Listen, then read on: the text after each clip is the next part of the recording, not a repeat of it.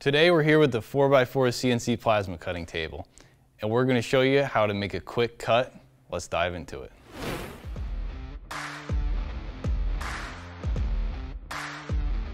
First thing you need to know is we have a cut settings chart in the manual that provides a great baseline when you're just getting started cutting.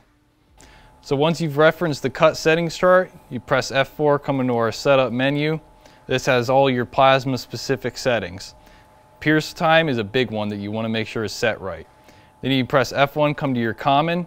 This is mostly your speed adjustment. You want to make sure you got the right speed for the right material thickness.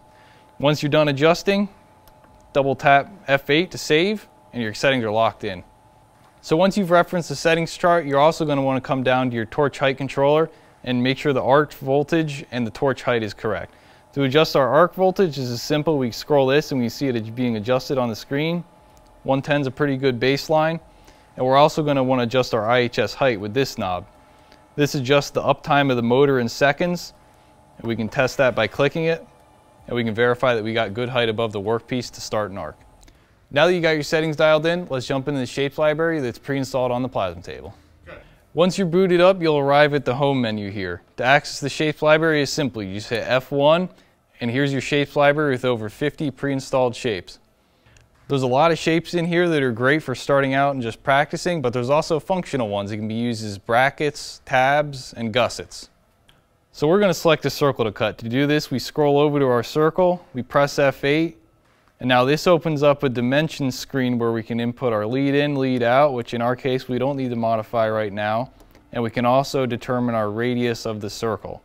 50 millimeters is good, that'll give us about a 4-inch circle. Now we can press F8 and it loads it into the cut menu. Alright, so now we want our part in the bottom right hand corner of our sheet. But the problem is we're starting at the center point. This is easily shifted to our bottom right hand corner so we can get a good zero by pressing F3 part option, pressing F1 start point, and we can select F4 our right and bottom option. Now that's shifted our start point right there.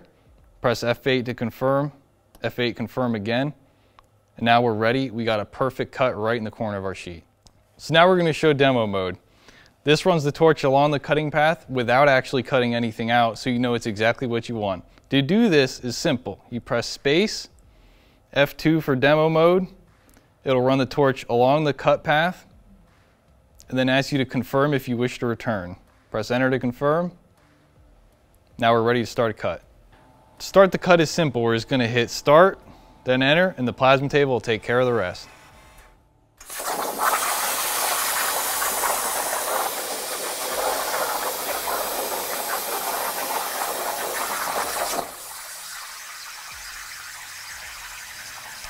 You'll notice for a couple seconds afterward, the air is going to keep flowing. This is just to keep the consumables cool. All right, so you cut this part out and you like it. Let's say you want to cut 4 of them. This is simply done in the machine with our nesting settings. Press F3 part option, F3 array. We're going to do a straight array. And this adjusts the amount of rows, amount of columns, the pattern offset. We recommend adjusting the offset up 10 millimeters to allow for adequate clearance between parts. We're going to press F8 to input that. It shows us a preview of what we got. We like the preview. Double tap F8 to confirm that. Now we're ready to get cutting these out. So now that you know the basics of cutting, make sure to follow our YouTube channel. We're going to go into some more advanced cutting operations. For more information on the CNC plasma cutter, visit Eastwood.com.